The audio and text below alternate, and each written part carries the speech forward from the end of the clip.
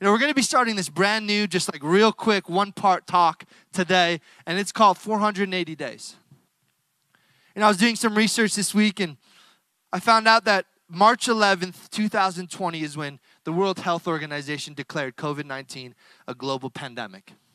And today, this Sunday, July 4th, 2021, it has been 480 days since that happened.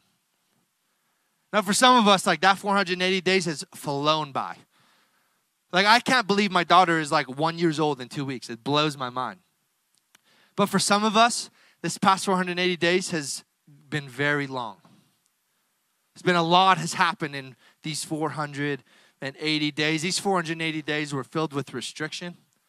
They were filled with social distancing. They were filled with masks. They were filled with missed weddings, missed funerals, missed birthday parties, so much stuff was missed or canceled in these past 480 days. 480 days of hopes being crushed, of relationships filled with tension and some livelihoods being destroyed. 480 days. When we reflect on these past 480 days, I think a lot of us, we come to the realization that COVID-19 changed us. It really did. I think for a lot of us, it kind of brought into perspective what really matters in life. It brought us into perspective of some of the things that maybe we thought were really important, that now we realize weren't that important. And the things that sometimes we thought weren't that important, the things that maybe we took for granted, are the things that ended up becoming the most challenging. Because we weren't able to do some of the things we used to do 480 days. COVID changed our church. COVID changed us as individuals. It changed our homes. It changed our world. COVID-19, 480 days. But the exciting part is that we are in a new season. We are in a new season as individuals. We're in a new season as a church. We're in a new season as a city, as a province, as a nation, as a globe. We are in a new season. And so today, what I want to talk about is, yes, this 480 days has been hard, but what are we going to do in the next 480 days to make some big things happen? What are we going to create in the next 480 days? What are we going to do? Because right now we have this opportunity. We can sit in the past 480 days and wish something was different, or we can step into the new 480 days that God is giving us right now in this moment. 480 days. What is God going to do? Because I'm telling you, I said this 2 weeks ago, I don't want to go back to normal. I want to step into the extraordinary that God has for us. Because if we go back to normal, we become comfortable. And oftentimes comfort and purpose can't coincide. I'm telling you, when Jesus was on the cross, that was not comfortable. It was not a comfortable place for him to be, but it was his purpose. I think oftentimes we think our purpose is supposed to be comfortable. I think the reality is our purpose is not supposed to be comfortable. Sometimes our purpose scares us. It scares us. That's why I think God sometimes doesn't give us our full purpose in a moment, because he's saying, hey, you're not ready, bro. Like, I have something big for you, and if I tell you right now, you're going to be too scared. Because I think a lot of the time we want to be comfortable. But I'm telling you, if we want to actually step into the purpose, into the future, we need to stop being so comfortable and start taking risks. Start doing things that maybe we've never done before. Doing things that we wish we had done. Today is that time. 480 days, let's do something big together.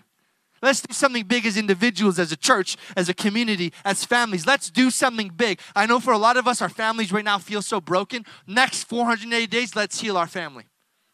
Let's bring restoration to our marriage. Let's bring restoration to our relationship with our children. Let's bring restoration to our relationship with our boss, with our coworkers. Let's restore relationship, because God is in the business of restoring relationship. And he's speaking to us today, saying it's time to restore. 480 days. I don't want to go back to normal. Because right now we sit here 480 days later, fresh start. Right in front of us is this beautiful empty canvas, and we get to be the artist that God is penning the words. We get to be the artist. What are we going to create in the next 480 days? What are you going to create in your family, in your life? Maybe this is habits or whatever it might be. What are you going to do in the next 480 days? Because right now we get to create new vision. We get to have new ideas. And we get to create new life. 480 days. And I want to share a little bit today about the next 480 days. And I have two things, just real quick, two things that our focus will be this year as a church. This is what I believe God is speaking to me as the pastor, saying, this is what I have for us as a church. Victory Church on the Rock, 480 days. Two things that I believe will help us as we grow and will help us to grow. Two things. Two things that I believe if we own these things as individuals, we will reap the harvest as a church. If we own these things, we will reap the harvest together. Number one, my first thought today is this single word, engage. Engaging in church is so important. Engaging with humanity is so important. We at Victory Church on the Rock that believe that connection is our passion. We are passionate about relationship. We are passionate about connection. We are passionate about coming together and doing life together, meeting the needs in our community. That's what we're passionate about, is connection. We are passionate about connecting with other people. We are passionate about friendships, about marriages, and about relationships.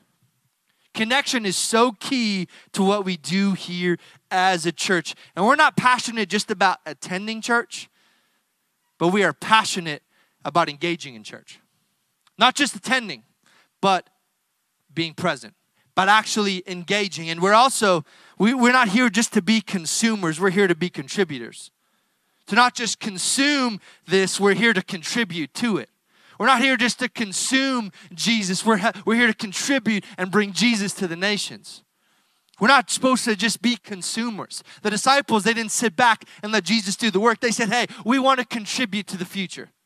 We want to contribute to what you're doing. And we see thousands of years later that this is still happening. We as believers are contributors to the gospel and what God is doing in our nation, what God is doing in our city. We need to be contributors, not just consumers. Hebrews 10 verse 24 says this. Let us think of ways to motivate one another to acts of love and good works. Verse 25, and let us not neglect our meeting together as some people do, but encourage one another, especially now that the day of the return is drawing near.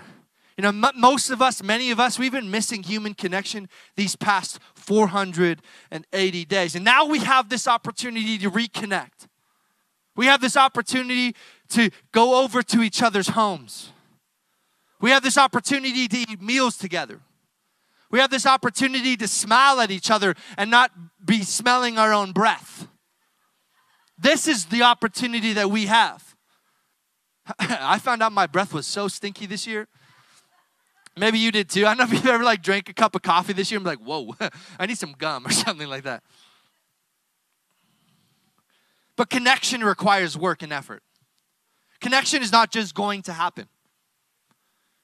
If we keep living in the habits we formed in the last 480 days, it's going to be really hard for us to reconnect. If we continue to live in the habit of isolation, we're never going to find connection. And it's going to be easy. I'm telling you, it's going to be so easy to be comfortable. I'm telling you, there's moments where I was watching church online. I'm in my pajamas, drinking coffee. I'm like, man, this is the life. It's easy. It's comfy. And I think that's great. I think it's okay. But at the same time, right now, it's going to create work to break those habits and create new ones. Create new habits of connection. And I believe that's this 480 days. Our role is to start engaging with each other again. To be praying for each other more than we ever have. To be talking about life. To be talking about some of the things that were hard in 2020 and half of 2021. As well as be shared. Hey, this is what I'm excited about for the future. It's time for us to get excited. I think it's been 480 days where we've just been going through the motions. It's time for us to get excited about what God is doing in our church and in our lives and in our city. Let's get excited about it. It's time for us to reconnect not only to each other, but for some of us to reconnect with Jesus. Some of us this year is the least amount of time we've spent in our Bible than in the rest of our whole life. For some of us, this is the least amount of praying we've ever done. For some of us, this was the most praying we ever did too, though. Especially when it started, I'm telling you, I was praying every day, just being like, God, I'm so confused. But now it's time to pray about that, to pray about, God, what do you have for us? God, what are you excited about? Let's get his heart for our life. Let's see his purpose, his point for our life. Let's read and listen into him. No, because it's going to be so easy for us to attend church but not engage with church. It's going to be easy. It's going to be so easy for us to not serve and just show up. That's going to be easy. It's going to be easy for us to just show up to church, go through the motions, and go home. But one thing that I feel like God is speaking so strongly to me, and I felt this way since Beth and I came here, is that God is going to bring growth to our church. And you know how this is going to happen? If we look around this room, this is our family. This is our core team. This is our church. And what this means is that if we want to start to experience the growth, if we want to start to see God move, if we want to start to see salvations every week, if we want to start to see baptisms every month, if we want to see that happen, we need to all be stepping in and saying, I'm going to engage with what God is doing here. We have to. We have to engage with what God is doing here. We have to engage. Let's not stop meeting together because the weather is warm. Right now, I know that summer is an awesome opportunity because it's hot out. And it's so easy to disconnect in the summer. I want to encourage you. We've been disconnected for a year and a half. This summer, let's have this be a summer of connection. Let's let this be a summer where we get together, we eat meals together, we have breakfast together, we have barbecues together, we just get to know each other and we connect. Let's let this be a summer of connection, not a summer of disconnection. And it's going to be easy, I'm telling you. It's going to be so easy for us to disconnect this summer. I know it is. But I want to encourage you, let's stay connected this summer. Let's recreate connection in our lives and in our church. Let's get to know each other again. And for some of us, with me, let's get to know each other for the first time. I'm excited to get to know you. Engaging is not only connection, but it's also giving. When we talk about engaging, it's not just showing up, it's actually contributing. Saying, you know what, I'm gonna give. We just talked a little bit about giving. I don't want to spend a lot of time at this, but Victory Church on the Rock, we believe that giving is our nature. We were created to give. If you look at Adam, right? He gave part of himself to create. I don't know if he chose to, but it happened. But we were created to give. We were created to give. Jesus went to the cross, died for you, died for me. He gave his life for us. And in response, we should be also giving. We only thrive when God's people give of what has been given to them. That's the only way we thrive. Giving and generosity is so key to a healthy church. I just want to encourage you, don't forget to give. Because when we give, it's not just an act of obedience, it's also an act of worship. When we give, it's an act of saying, God, I don't know what to do. It's an act of saying, God, I trust you. I'm going to give because I trust you. This is an act of worship when we give. It's not just an act of obedience. It's an act of worship. We worship as we give because we give up control. Saying, God, I trust you. Because I know giving is hard. I know it's hard to trust Jesus when finances are tough. I know. Let me tell you, I know. One of the biggest things that Beth and I have done to grow our trust in Jesus is give. Now, Beth and I, be honest, we've never been super wealthy. Never happened. But one thing we've tried to do to the best of our abilities is be generous. We were in a time, there's this moment where we were like, oh, this is going to be a tough month for us. Our car was working, but it was kind of almost dead. We were driving home through the country, and our headlights didn't work, so we had our 4-way flashers on so we could see the road every half second. You know what I'm talking about? I don't know if y'all have ever done that, but I'm telling you, that's a scary moment. And we had people flash us they didn't know. We didn't know our lights were off, right? But, and we're sitting there, and we're like, God, we could sell this car. But then God was like, hey, no, I need you to give it away. And it was running. It just had some problems. So we just gave away our car. And we're like, this is crazy for us to do this because we shouldn't be doing this. But God said, give it. And we're like, okay, we're going to be generous. And we gave it. Generosity is so key. And trust is so key when it comes to relationship with Jesus. Giving is so cool because we get to partner with God in bringing life and hope to people. God says, hey, partner with me. I'm going to bring life and hope to people. Do you want to be a part of it? Do you want to be a part of what I'm doing? Hey, Let's get involved. Let's give. And so, generosity is so key to church and engaging. But engaging, third part of engaging is that engaging is also serving. Serving people is serving Jesus. How we serve each other is how we serve Jesus. And we can see this clearly in Matthew 25, verse 31 to 40. It's a long piece of scripture, but it says this: "But when the Son of Man comes in his glory and all the angels with him, then he will sit upon his glorious throne, and the nations will be gathered in his presence, and he will separate the people as a shepherd separates the sheep from the goats. He will place the sheep to his right and the goats to his left. And then the king will say to those on his right, 'Come, you who are blessed by my Father, inherit the kingdom prepared for you from the creation of the world. For I was hungry, and you fed me. I was thirsty, and you gave me a drink. I was a stranger, and you invited me into your home. I was naked, and you gave me clothing. I was sick, and you cared for me. I was in prison, and you visited me.' Then these righteous ones will reply, 'Lord, when did we ever see you hungry and feed you, or thirsty and give you a drink, or a stranger and show you hospitality, or naked and give you clothing? When did we ever see you sick or in prison and visit you? When did we do this?' And the king will say, 'I tell you the truth, when you did it to one of the least of these, my brothers and sisters, you were doing it to me.'" We know when we come together as a church and we serve, it's as if we're serving Jesus. When somebody walks in our church for the first time, a guest, maybe it's their first time, how we serve them, how we treat them is how we're treating Jesus. Now, serving is so key to engagement, to connect, to give, but also to serve. To actually start serving. When we go out and serve people, we need to be thinking as if we're serving Jesus in that moment. Because when we serve on Sunday mornings, we are doing that as if we're serving Jesus. Serving is so key to human connection. And Jesus was the most incredible servant of all. If you read through the Bible, you read through the New Testament, story after story, moment after moment of Jesus serving.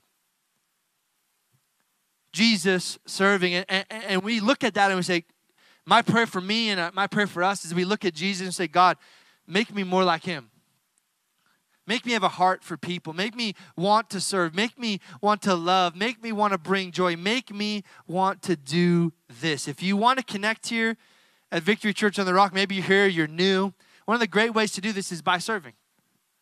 Some of my greatest friendships, some of my deepest relationships have come because I was serving. My greatest relationships are people that I served alongside within the church. So if you're looking to connect, you're looking for friendship, that's one incredible way to do it, because you get around a small team and you get to know each other, you serve together, you're in the trenches together, and it is beautiful, because serving here is our honor. It's an honor for us to serve. And we have so many amazing serving opportunities here in our church. In the next few weeks, we're going to be giving some of those opportunities to you. So if you're interested in serving, in the next few weeks, we're going to give you those opportunities. Because it's going to be amazing as we step into community and into summer. It's going to be beautiful. Again, so first thought today was engage. Number 2 is the second word that I believe we need to do in the next 480 days is the second one. It's this word invite. Not only do we engage, but we also invite. We engage with church, but we also invite people to church. And I want to focus on the final things that Jesus said before he left earth. Matthew 28:18. And then Jesus came and told his disciples, "I have been given all authority in heaven and on earth. Therefore, go and make disciples of all nations, baptizing them in the name of the Father and the Son and the Holy Spirit. Teach these new disciples to obey all the commands I've given you, and be sure of this, I am with you always, even to the end of the age." The last thing Jesus said before he returned to heaven was about people. Notice he talks about himself a little bit, but he says, "Hey, I've been given all authority on heaven and earth, so you go and make disciples. So you go and baptize people. So you go and share the gospel with people. You go do it. You go do it. You do it. Go bring people to church. Go and baptize people. Go teach people. Go love people." Invitation is key to the gospel. Inviting people to be a part of it. There's a stat that says 82% of unchurched people are people who don't go to church, who have never gone to church, will come if somebody invites them, 82%. So I know all of us, we probably have friends or family that maybe they've never stepped foot in church before. It says 82% of those people, if we invite them, they will come. And I look at my life and I look at our city, I'm telling you, there's so many people in our city who need this place. There's so many people in our city who need Jesus so desperately. And they're waiting for an invitation. They're waiting for an invitation to be a part of a community. Waiting for an invitation to step into a relationship with Jesus. And that's our responsibility as believers. You know, the gospel is not just for us. It's for the world. Go into all the world. Go into Edmonton. Go into your community. Go into your family. Go. And that's what we need to be about here too. Invitation. You know, revival means that to bring something to life that was once dead. I think these past 480 days, I think there's a lot of dead things around us. Might even be a lot of dead things inside of us. Dreams. Desires. Even relationships around us that feel dead. There's a lot of people in our city who are walking around and they need Jesus. And I believe as we step into this next 480 days, I believe the revival is coming. That the dead things around us, the dead things in our city, the dead things inside of us, God is saying, I'm bringing life right now. Just the same life that brought me back from the dead, I am bringing life into you. I'm bringing life into your relationship, into your story, into your family, into you as an individual. I am bringing life. And I believe that's what God has for us. Next 480 days is revival for our city. You know, Jesus is our purpose, but people are our heartbeat. We do this for Jesus, but people are our heartbeat. We are here because of Jesus. He is why we are here. But people is who we do it for. We do it for each other. We serve sacrificially for each other. We connect for each other. We give for each other. That's why we do it. Like we do it for Him, but we also do it because people are our heartbeat. People are the heartbeat of Jesus. His last words are about people, not really about Himself. Go reach people. Go preach to people. Because people are the heartbeat of Jesus, and they are our heartbeat as well. The broken, hurting people in society, the broken, hurting people in our city, the people sitting right here in this room. That's why we do it. The people maybe who haven't even chosen to step foot in this room yet. The people who are watching online. The people we work with, the people in our family, the people we drive past on the street, the people we see sitting at bus stops. That's the heartbeat of Jesus right there. The people who annoy us. That's Jesus' heartbeat, those people. Invitation is so important. We are passionate about connecting with people. And this summer is a great time to invite somebody to church because we're open. It's a great time to invite somebody to church, invite someone to be a part of what God is doing here at Victory Church on the Rock. Invite somebody. Even next week, invite somebody. You know, if we own these two things, if we own engagement, if we start to engage deeper, if we start to engage more, I believe we will start to see the revival that we've been praying for. I believe that we'll start to see the growth that we've been praying for. I believe we'll start to see the people come to know Jesus that we've been praying for our family, for our friends. That's what God has for us, I believe, this year, is to engage and to invite. That we will be a church that is highly engaged. A church that serves well. A church that loves deeply. A church that gives generously. A church that takes care of each other. That's what I believe God has for us. And if we're an engaging church, people who show up for the first time are going to want to engage as well. Because they're going to find life here. They're going to find joy here. They're going to find peace here. They're going to find family here that they've desperately, desperately been searching for if we learn how to engage better. And I know even, before COVID, I know a lot of us, we were all engaged. It's been a year and a half. It's been a long time. I want to encourage us this summer, let's engage. Beth and I are leaning into what we feel God is speaking to us as a church and making decisions based on what we feel God is speaking to us. And I think that we will see new people come to church and find Jesus who have never once stepped foot in the church. I believe that we will see people walk in here, broken marriages, broken relationships, broken friendships, and they will find healing in this place. Not because of us, but because of Jesus. And I believe that's what we're going to see this next year. I can't shake this feeling that God is doing something so special here at Victory Church on the Rock. I can't shake it. He's doing something special here. He's doing something new here. I know that, over COVID, a lot has changed in our church. A lot has changed. I know that in the next 480 days, a lot more is probably going to change. But God is doing something new out of COVID-19. Something beautiful. Let's pursue Jesus as our heartbeat with people, or let's pursue Jesus as our purpose with people as our heartbeat. Now I'm going to take a moment here of vulnerability and just share a little bit of what I believe God has been speaking to me. 7 things that I believe we will see in the next 480 days as a church. Now this is vulnerable for me because this is stuff I don't even know if Beth has heard yet. Because God has been speaking this to me. 7 things, Victory Church on the Rock. 480 days, what I believe God is leading us to. Number 1 is that we will have to move to multiple services because we won't have enough space in our building to hold everybody. That's what I believe.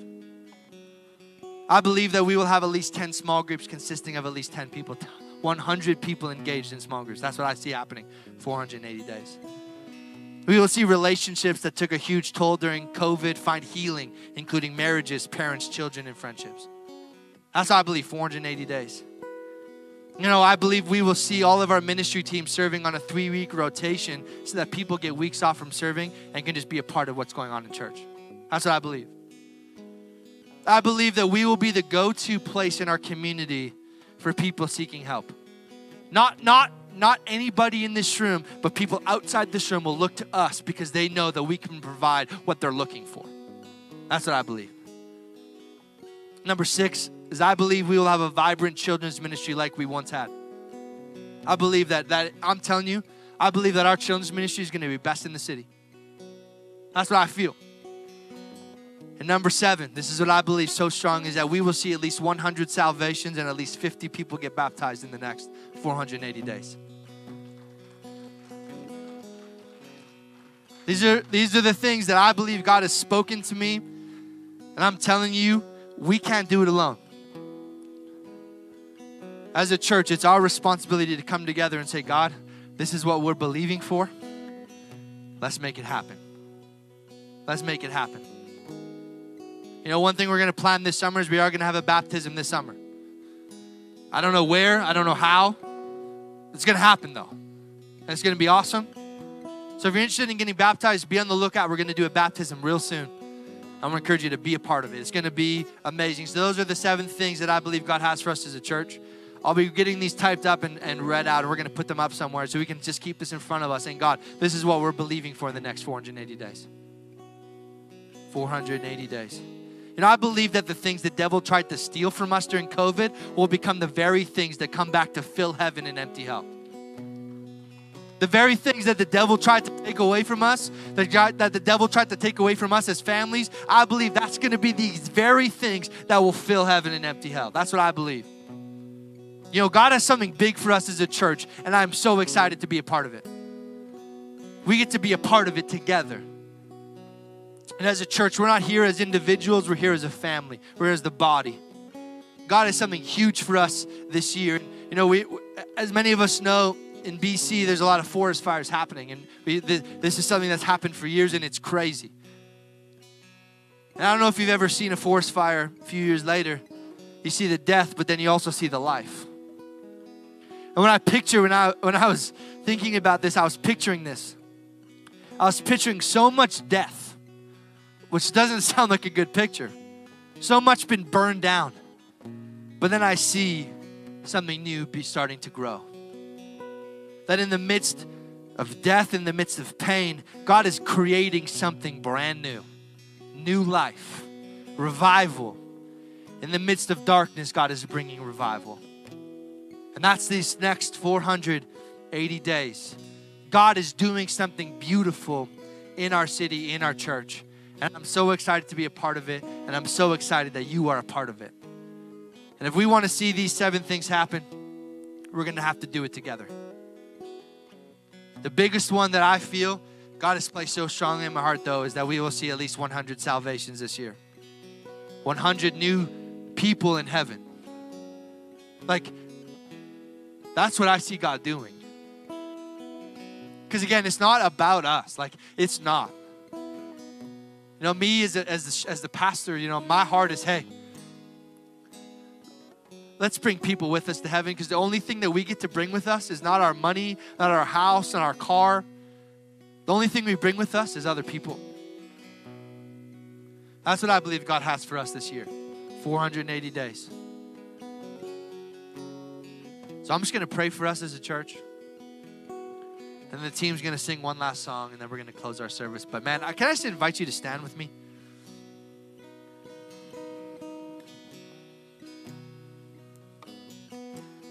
Just pray with me. Father, I thank you that this is the start of something new. God, I thank you that what you're speaking to me and what you're speaking to us as a church, I thank you that it will come to pass in Jesus' name. God, I thank you that we will take advantage of these 480 days of new life, of new joy, of new purpose, of new peace, new life. God, I thank you that you bring beauty from ashes, that the ashes of COVID-19 will blow away in the wind, and what will come up is strong trees, strong life, big life, beautiful life. And God, I thank you that as we start to be a part of, as we continue to be a part of what you're doing in our city, God, I thank you that you're bringing life to it. God, today we dedicate ourselves to you. We dedicate ourselves to your vision for us as a church. And God, we thank you that you are doing something beautiful and we get to be a part of it.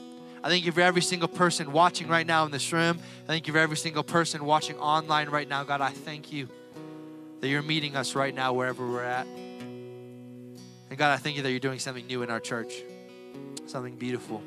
In Jesus' name, amen. Let's sing this song with the team.